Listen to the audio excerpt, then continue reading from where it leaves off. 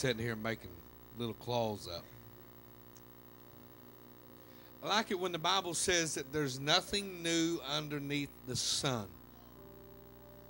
Now, with men, we're always trying to come up with something new, or something happens and we say, man, that's never happened before, so we need to come up with a rule in case this ever happens again. All this week, if you're sports fanatics, the deflating of the footballs. We all know that the NFL now is going to come up with a rule. We've never had this to happen before, but with God, he says, nothing underneath the sun is new. So I need to tell you that no matter what's going on, no matter where you're at, God is not in heaven trying to make up a rule for you. His word has already settled it forever. That when you come to God, he's not in a hurry, he's not in a pace, he's not having a board meeting trying to figure out how to deal with you. He did it through the blood of Jesus over 2,000 years ago. That blood sacrifice,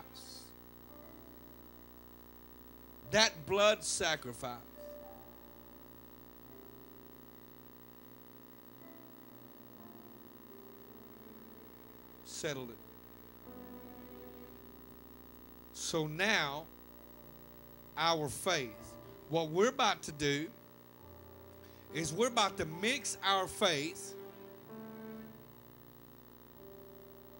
and turn it over to the anointing, and the anointing breaks bondages and destroys yokes. Now, what I want to say about the anointing is this. The anointing is a powerful, powerful force. Faith is amazing. Without faith, we can't please God. We need faith in our everyday life. That's something we need.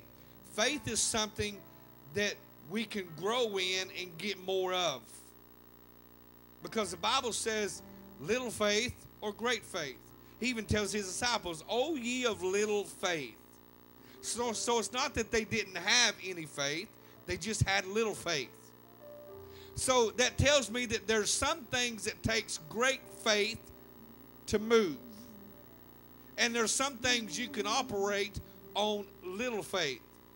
But the anointing, it doesn't come in as little or great. It just comes in as the anointing.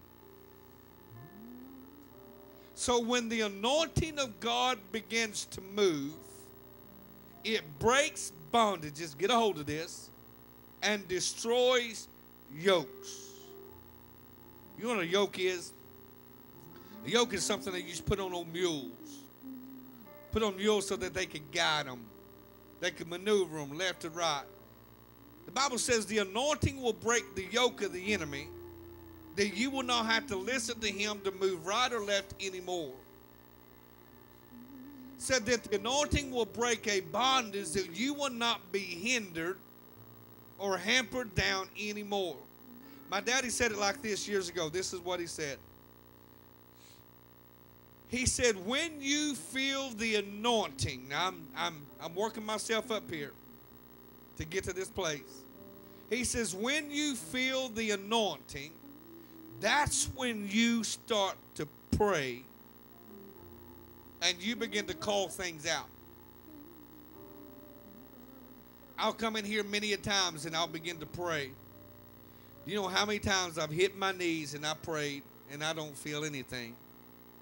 I pray because I know that's my job to pray. And in the middle of my prayer, while I'm praying, I get these things called goosey bumps. And they begin to move all over me. And when they move on me, I know that the anointing has showed up. Now I want to teach you something here. Take this valuable lesson. When that anointing shows up, I get bold. I'll be on my knees. Then I stand up. I start pacing. I start walking. I start calling things.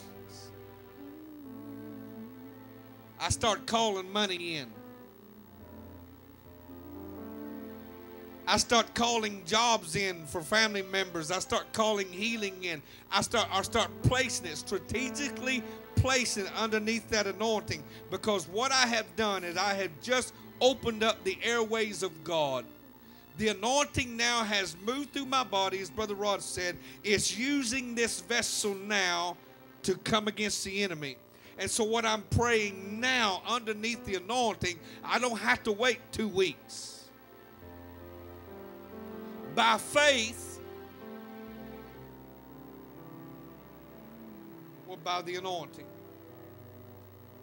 And the difference is praying for you by faith is I lay my hands on you, and by faith you're going to get it next day, 2 days, 3 days. That's by faith. I'm believing by faith. Underneath the anointing, it's done. Plain and simple. The anointing doesn't play around. It comes and breaks bondages and destroys yokes and brings. So the anointing clause.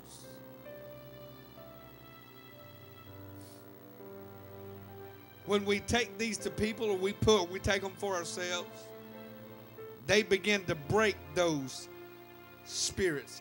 Notice it drove out evil spirits. The things that you're fighting against right now is an evil spirit.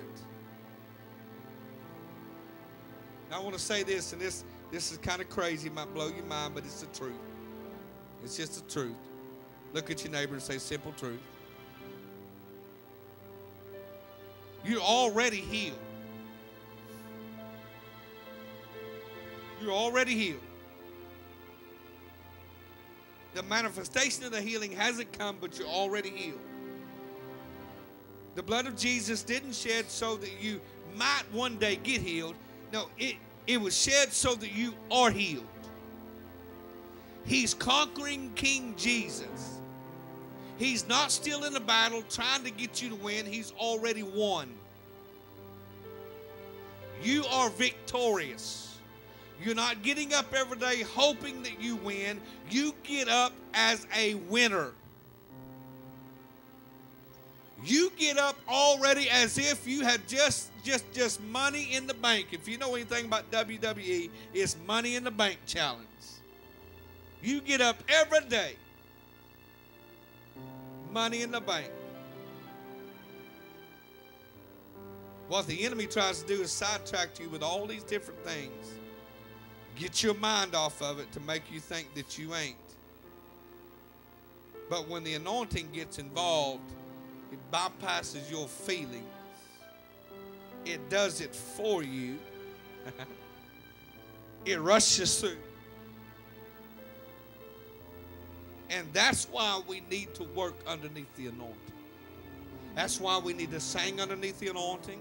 That's why we need to play underneath the anointing. That's why we need to preach underneath the anointing. That's why we need to be a father or a mother underneath the anointing. That's why we need to walk into our job underneath the anointing. Listen to me. Everything we ought to do is underneath the anointing. The Bible says, with all thy getting, get unction. Unction means the anointing. He said, with all thy getting, get the unction.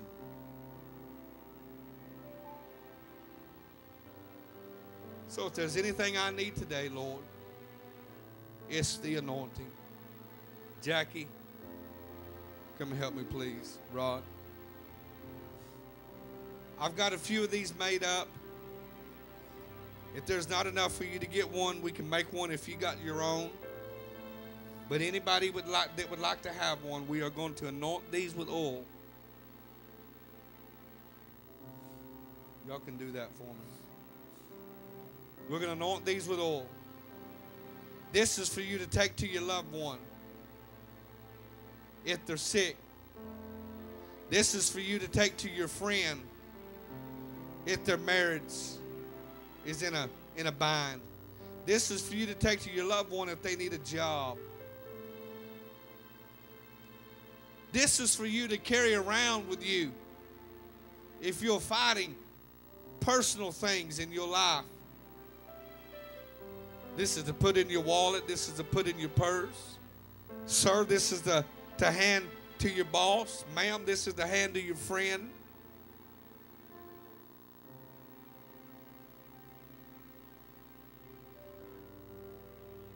In 1998, at a small meeting smaller than this, we prayed over a handkerchief. A lady that was in the hospital. She was 83 years old. Something going on with her spleen. They'd called all the family members in that day. We prayed over the prayer cloth. We got out of service in time to get to the hospital before they shut everybody out, before they couldn't get out. It was 9 o'clock. Before they wouldn't have any visitors, and we got in just before that. I was just a young preacher. 1998, I just started preaching in 1996. I remember walking into that room. I was about 27 years old, 26, 27 years old. I walked into that room, and I'll never forget the face of that young lady, 83 years old, laying in the bed. She looked at me, and you could just literally see that she just didn't have much time. And I held up a prayer cloth, and I said, we prayed in church, and I want to bring this prayer cloth. I said, I would like to put it under your pillow. Can I put it under your pillow? She said, yes. I put it under her pillow, and I prayed, and I left. I called back the next morning to check on her. She was still there. She was still alive, still complications. I called back that afternoon to check on her. She was still alive, still complications. The next morning I called to check on her. She wasn't at the hospital. She'd been released. She had been sent home. And she lived to be 6 more years. I'll never forget what I learned underneath the power of a prayer cloth. I'll never forget. I was thinking just the simple thing of this prayer cloth that changed my whole everything. It made me a believer of what the anointing can do. I took prayer cloths to work. I put them on people's stations that I worked with. I led them to Jesus 2 weeks later. I've sent prayer cloths home from my revivals. When I started revivals, people would take prayer cloths home. People that was diagnosed was now being healed. Heart problems were now being healed. I've seen marriages restored. Church, I'm telling you, this is real. This is probably one of the more real things that you'll ever face in this church right now. Prayer is not old-fashioned or out of date. It's just the church has used other things as a crutch. And we haven't used our power. Underneath the anointing, we can do all things. The Bible says, I can do all things through Christ, which strengthens me. Jesus Christ was not his last name.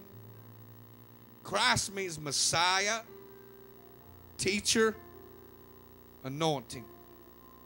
You could say it like this. Underneath, with the anointing, I can do all things.